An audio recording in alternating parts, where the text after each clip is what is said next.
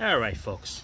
So this is going to be a little tutorial, I guess, about a Chrysler, Dodge, Plymouth. It could be a van. It could be anything that uses a starter relay. Okay, the starter relay is really located on the inside fender, right next to the battery on any of the old 60s, 70s, sometimes 80s cars. All right, so I'm just going to go through it real quickly and show you what everything is. Right, basically you got your regular ground cable, okay, attaches to the engine somewhere or to the chassis. Over here is your positive cable. Okay, your positive cable, one cable is going to go to the starter, and the other cable, which is the secondary cable, all right, which is this red one right here, that's going to go to this top terminal right here. Okay, and on that top terminal there's going to be another red wire, this one here, and this is the one that goes inside to power your radio, your headlights, and everything else there. Okay, now going down further, there's one right here. This little wire here comes up and around, and it's attached to the battery cable because it goes to the starter solenoid. Right, this is the starter solenoid. Now this brown wire over here, this brown wire over here is the one that goes to your neutral safety switch. Okay, your neutral safety switch in your transmission, it allows a negative ground to show that the car is in park or neutral. If you do not have a negative ground there, it will not start. It will not work the relay. This yellow wire here, this yellow wire is your ignition wire. Okay, that is when you turn the key. When you turn the key, this gets power. When this gets power, then it sees the ground. It's going to make this connection, which is from the positive to the solenoid, and it's going to crank. Okay, so this is for a car that when you're checking to find out why it does not crank. Okay, everybody gets mixed up between, hey, my car doesn't start, my car doesn't start. It doesn't start because it doesn't crank, or it doesn't start because it cranks and it don't start because of ignition or fuel. Okay, this is a dead car, totally does not crank, don't do nothing. Okay, so I'm going to go over it. I just showed you the quick picture over here. I'm going to show you from the top view. Okay, there's your battery. Okay, there's your battery. There's your positive cable. Okay, positive cable. It's got two wires attached to it and another wire for the starter solenoid. The wire goes over here. The big one is your battery cable. This one is your solenoid cable. Okay, you got that? And then this secondary power wire that comes off and goes to the starter relay. So what we're going to do here now, I'm going to take a little test light here. Ground to positive. Okay, so we know the battery is good, we got a connection. And we're going to go to the starter. On this starter you should have power. Okay, you have power because it's going straight from the battery straight to there. Okay, now the solenoid wire, which comes from over here, okay, you're not going to have any power there until the relay connects. Okay, so you're not going to get anything there until it connects. Now by looking at this relay over here, okay, remember what I told you, the top one where the battery cable goes to, it's going to be hot all the time. That's that stud. Okay, that's hot.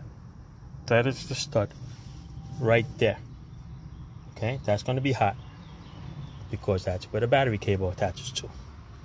So if that's hot, that means this one here is hot because that's the one that goes inside. All right, now going down now, I want to show you something. Remember I told you about the neutral safety switch, neutral safety wire? It's this brown wire here. Okay, this brown wire here has to see a negative. It's got to see a ground. Okay, when it's in park or neutral, it's going to have a ground. So you want to check this. What we're going to do is we're going to take the test light, I'm going to put it on the positive side. Okay, and want to look for a ground. Take a test light just to make sure, and it's lit. So what we'll do is we're going to poke it in there, and we're going to look to see and find a ground.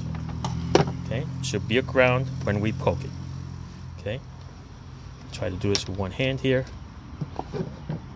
See if we can get it from back here. All right, let's see here. This should be a ground. The car is in park. I'm going to stab it in here. There you go. Okay, so we know that it's in park, origin neutral, and we have a good ground. So we got a positive there, and we got a ground here. The relay is almost ready to go. So what else do we need?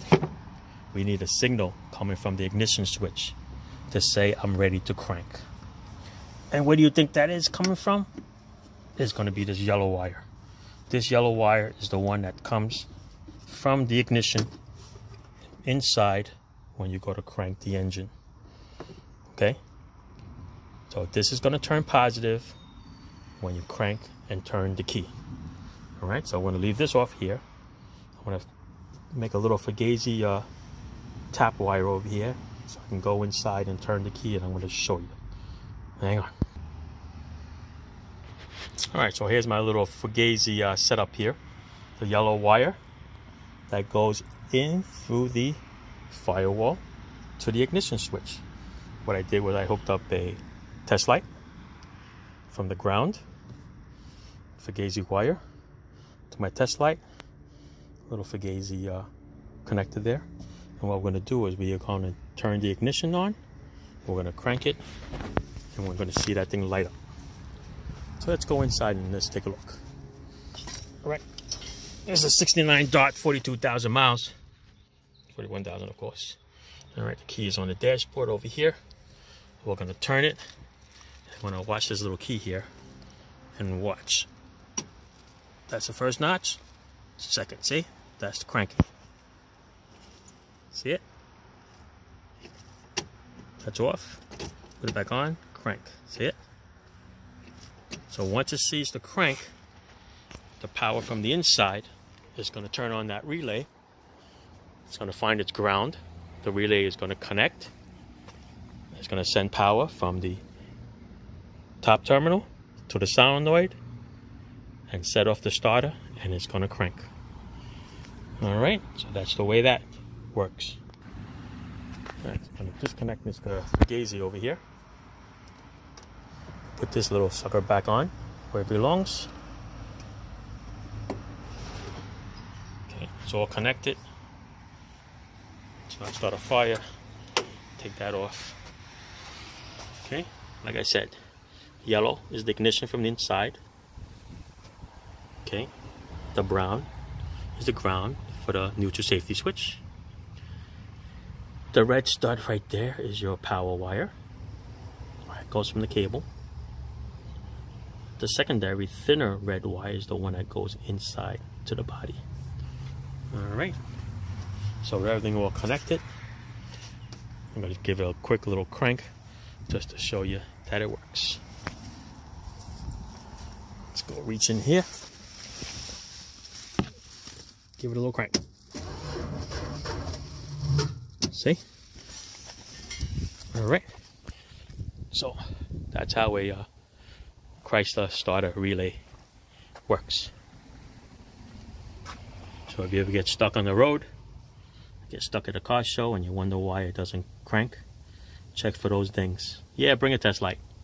I got stuck once and I didn't have a test light, didn't know what the hell to do. But one of the problems was it was the neutral safety switch. It was actually this wire was broken in the connector. So even though you unplug it, the connector looks good. The wire that gets soldered to the terminal itself, that itself can play havoc on you. All right, so that's it. Enough for this one. So, boys and girls.